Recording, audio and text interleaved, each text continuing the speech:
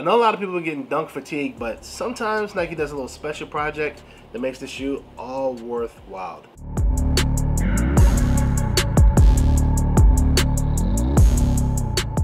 Welcome, Cool Cats and Doggies, to another episode of FiqNSneaks. Today we'll be going over the Nike Dunk Low limited edition Barbershop in the great colorway.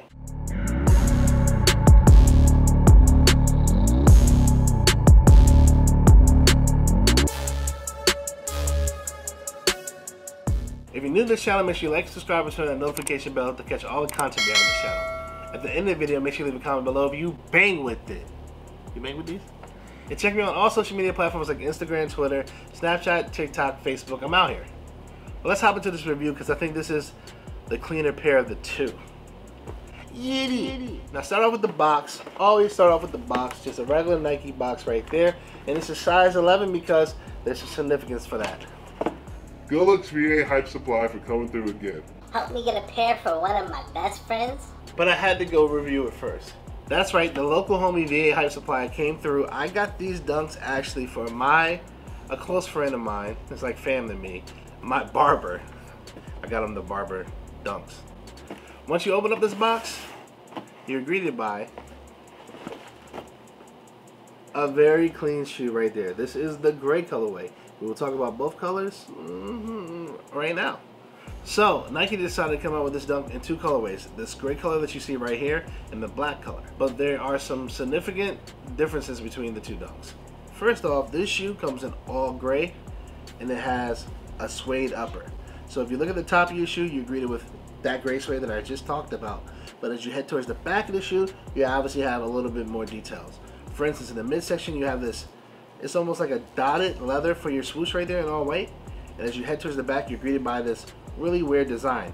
Now that's more suede on top, and if this was an SB, I would think that it would be tear away, but it's not, and it doesn't actually tear away. But that's supposed to be a hair design because a lot of young kids and people at the barbershop typically get designs. That's why you see that little tan, little throw-in on top of that gray suede in the back. What's up? You know why? It's supposed to exemplify hair, right? Yes. So it's a hairy suede.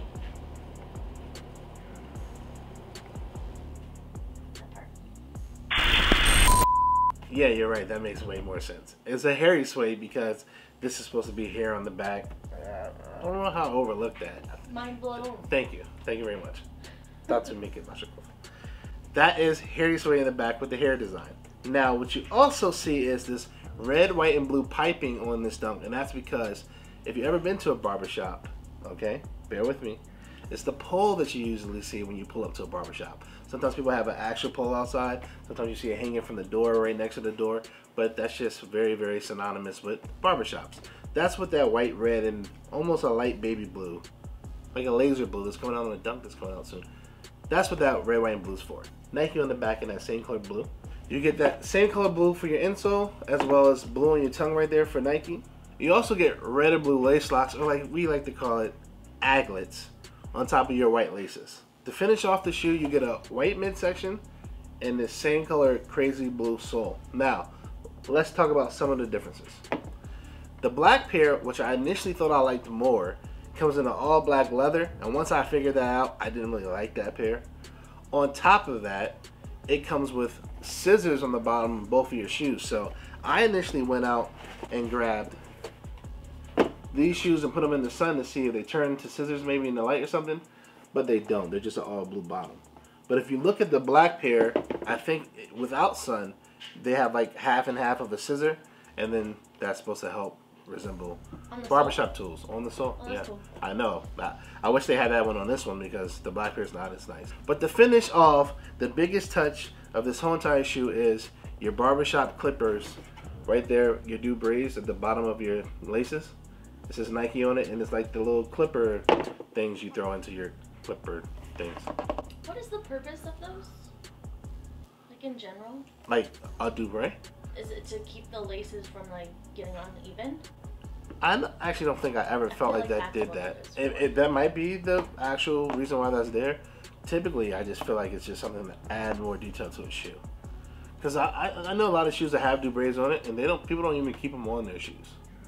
Like a lot of people don't keep like the Air Jordan lock at the top on their sixes sometimes, and A lot of that stuff that's coming around the lace and stuff, people typically don't even keep on there. But the functionality of it is probably to keep this even, probably. But I do think this was a nice touch for this shoe. It's just a clean shoe.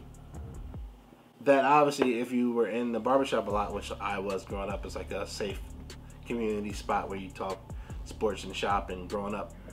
This reminds me of that. But let's hop into according to my calculations and see what these bad boys are going for.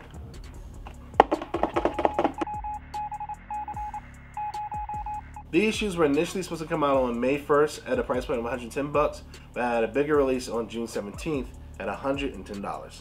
This one's going for anywhere from $125 to 160 bucks, with a size 13, my typical size, going for 160 bucks. But they're very, very affordable, and I love, even if it's not a SB, if a special edition or limited edition dunk just gives you some extra oomph to it, and that's what this dunk does. Extra suede, Dubre, meaning behind it, hairy suede, better outsole or cleaner outsole, different color outsole.